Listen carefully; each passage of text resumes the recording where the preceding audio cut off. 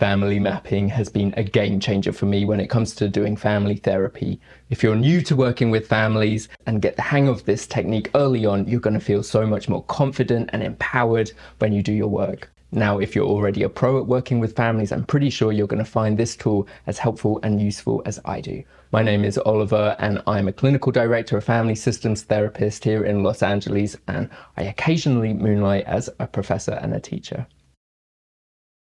The easiest way for me to explain family mapping to you is through experiential activity. So go grab pen and paper if you're going to play along. And when you get back, do me a favor and hit subscribe so that you're the first to know whenever I put up a new family systems video. The first map that we're going to create will be about you and me and our relationship. And the second one is going to be based on an interaction from the movie The Incredibles 2.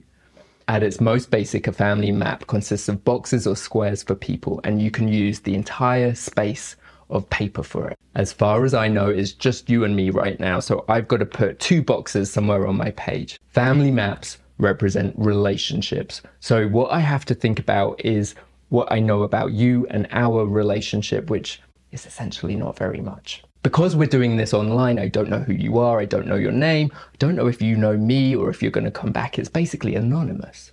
I want to capture this dynamic on a piece of paper, and there's really only a few ways that I can do this.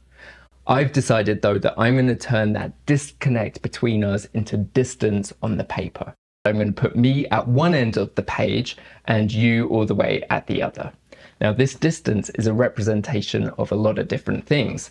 I'm recording this in April, but you could be watching this in December.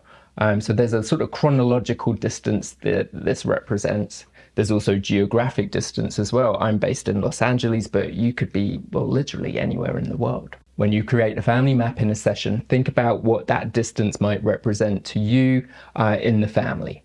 So family maps are based on your experience of the family, on your observations and what you know about them. The second aspect I want to capture in our family map is about power or influence.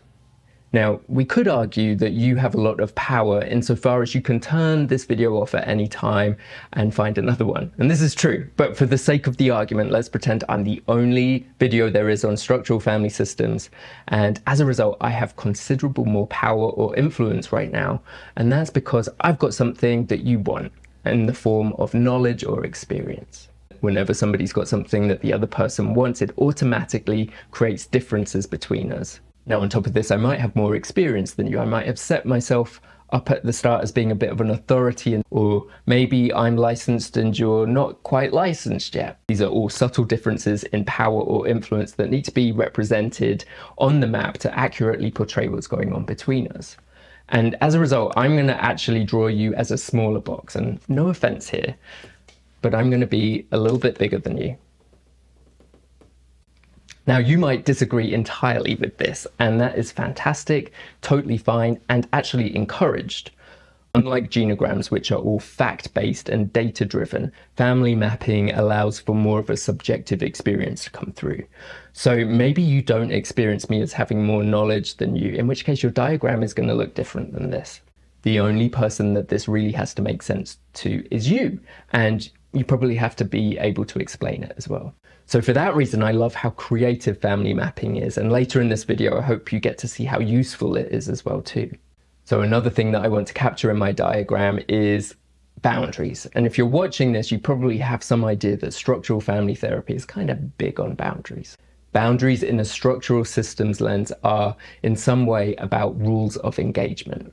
So a boundary around one group of people represents a segment of people who all have the same set of rules and what the rules of engagement are between them and people in another group. I know that's a mouthful, huh? So imagine you've paid good money to come and see me in a lecture that's live. You would be in a group of people that we'd call the audience. And this audience has a set of rules imposed on them by culture or society, I guess. And it goes something like this. You agree to abide by the rules of being in the audience, and that means that you generally sit in the dark, you stay quiet, you might be able to take notes, but you're not going to speak until a section in the speech opens up where you can ask questions. Those are the rules of engagement for an audience member. As a speaker, I have a whole different set of rules, and those being something like I have to stand on the stage, I have to deliver a talk, I probably have to prepare this talk for you. So those are the rules that separate you from me. We separate out speakers and teachers by putting them on a stage or raising them up or elevating them. And sometimes we even shine spotlights on them. Aliens visiting from another planet would be able to go, oh, that person doing the talking with the lights on him is in a different category from those people who are sat in the dark not saying as much. I am going to represent this in my visualization or my family map by the use of lines. I'm going to use double lines here to represent very clear or very harsh, rigid boundaries. And I think YouTube teaching is a great example of when we'd use a rigid boundary or double boundary, because I do feel very disconnected from you and there's no flow of information back and forth. So those are my double lines. Now, at some point in the future, I might do a version of this presentation in person, in which case my map is going to change. Physically, I'm going to be in the same room as them, but emotionally as well, I might feel a little bit more connected as I feel closer to people. I can see them, I can hear them laugh at my dumb jokes, and there's going to be more interaction between us. So I'm going to change the boundary to be a little more healthy, and that is that single line right there. Now, I still have some influence or power as a teacher, somebody with experience, so I'm going to remain above the other person, but I tend to see people as colleagues, so I think the size of the boxes are going to be more equal there. And just to show you one more example, this is what it would be like with a porous boundary. I think it would be like if you and I had decided to hang out as friends at Starbucks while I explained family mapping to you. Physically would be a lot closer, obviously, but the conversation might be less organized and less structured. So because of its informality, I might change our dynamic to look like that. The aliens would have a hard time knowing who the teacher was and who the student was. It's going to be harder to put a boundary there because there's no real difference between the groups. So I might put a single line or a dotted line. If you're on pen and paper, use a dotted line, but there is no real distinction between the two subgroups. Now, I don't know about you, but my ideal way of learning would be in person, so option number 2. I don't want the chaos of someone listening into my conversation at Starbucks. I don't really like disorganized teaching. I want things to be a bit structured, and I want to be able to ask questions.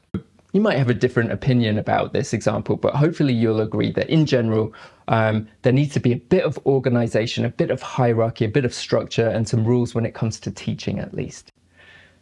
Now, this is exactly the same for families. To raise happy, healthy, functioning young adults, a family needs to have a bit of organization, a bit of structure, and some leadership from adults. Structural family systems believes that when a family doesn't have these elements in place, then we start seeing dysfunction and symptoms showing up. And that is when the family comes to us for help.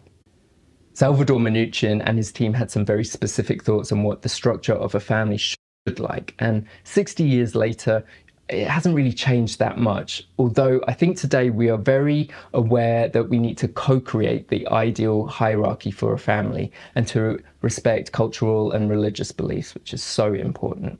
So the idea that we go into a family therapy session knowing what might be best is a little jarring to some therapists, but all we're really saying is that an ideal structure for a family is going to be co-created, but we're going to have parents with more power and more authority, and we're going to have healthy boundaries between parents and kids.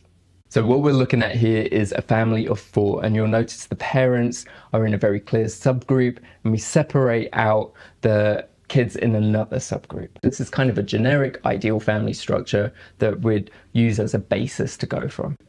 I want to show you 2 examples of what you might see when a structure is not like this. What I see in family therapy when the structure is inverted is a lot of acting out behaviors that can include anything from running away to sometimes self-harm or substance use and oppositional behaviors. These symptoms are going outwards. That's an externalizing symptom as opposed to internalizing. And for me, externalizing symptoms are always about an inverted hierarchy. The kids have too much power, too much influence, and they're ruling the house. In a sense, the kid has kicked the parents out of the parent subsystem. Another family might disclose to me that their 10-year-old sleeps in the same bed as them at night. And this might be appropriate in some cultures and some socioeconomic conditions, but generally that's not developmentally appropriate. And sure enough, When I think of families that I've worked with, these kids often have behavioral issues as well. Families with this sort of structure and hierarchy are also going to see kids that are acting out, both at home and in school. And you can imagine that this 9-year-old or 10-year-old has left the kid subsystem and got into the adult group. Okay, so I think you guys are more than ready to create your own family map. So what we're going to do now is watch a scene from The Incredibles 2, where the family has come together to have dinner.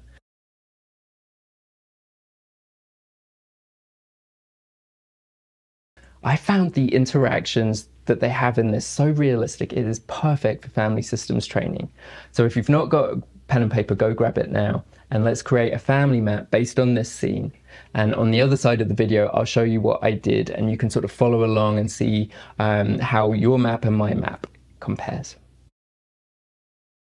There were at least 3 standout moments in this clip that made me think of family systems, and I could envision the family map as I was watching this. So number 1, Violet asked her brother a couple of different times in a couple of different ways to wash his hands. And that made me think of her being parentified. What she was saying sounded an awful lot like what mom or dad should have been saying to her brother. At the very least, she was really bossy then, and it made me wonder if she's overstepping the mark as a teenager and stepping into the parent zone. Remember, in the real world, the family isn't able to tell us about their structure, so we have to infer it from interactions just like this. It seemed to me that Violet has a bit too much power, so she's going to be larger than others in my diagram, and I might think that she's the IP2. She's certainly the center of discussion in the clip, so I'm going to put her in the middle of my diagram. The next standout point for me was the conflict between mom and dad. Dad seems to be taking Violet's side a lot, and this is going to have to show up in my map somehow in terms of the relationship between him and Violet.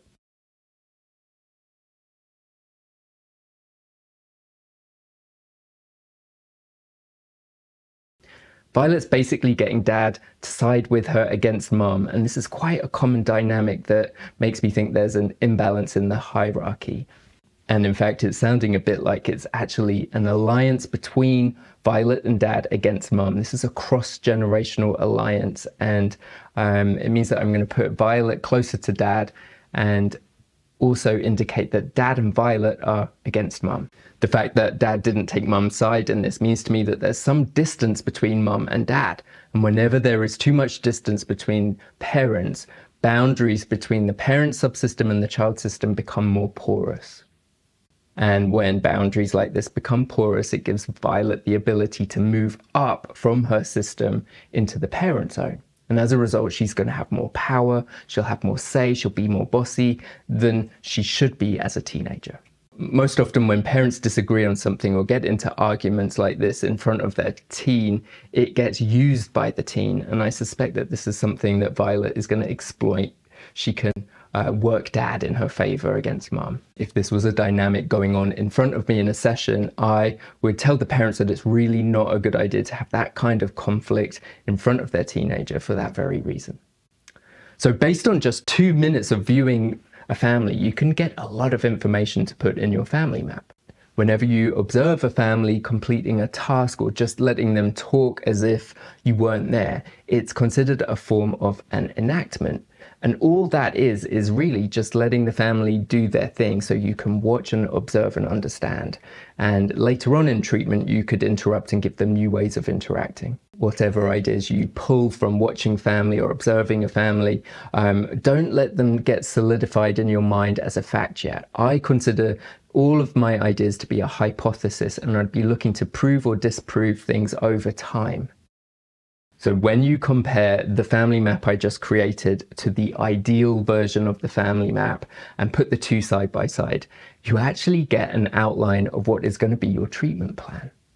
Because essentially what we're saying is that this ideal family, this perfect version of our family hierarchy, is the goal of treatment. And the treatment plan then is all of the steps that we need to take to get there.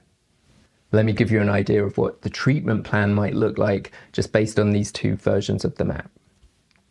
So number one would be about modifying the role of the IP.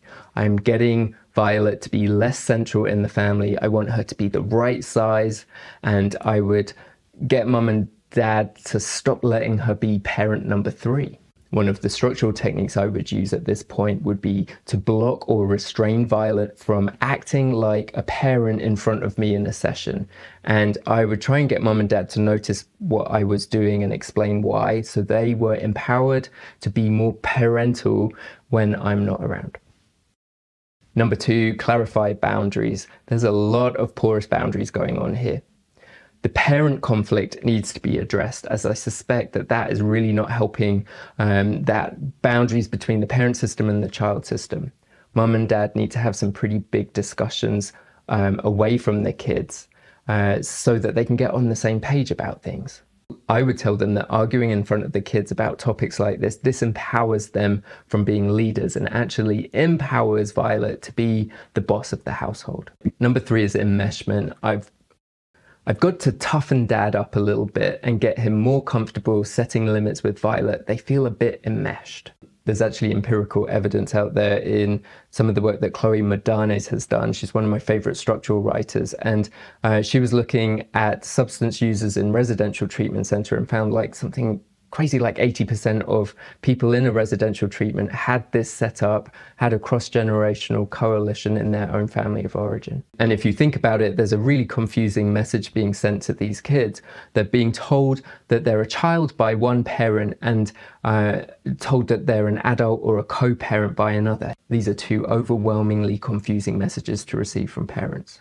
I hope that gave you some insight into family mapping and how I use it. And if you want to know more, hit subscribe, join the mailing list, download the PDF, and I'll do my best to keep these videos coming for you. Feel free to leave me comments or questions below and I'll do my best to answer them too.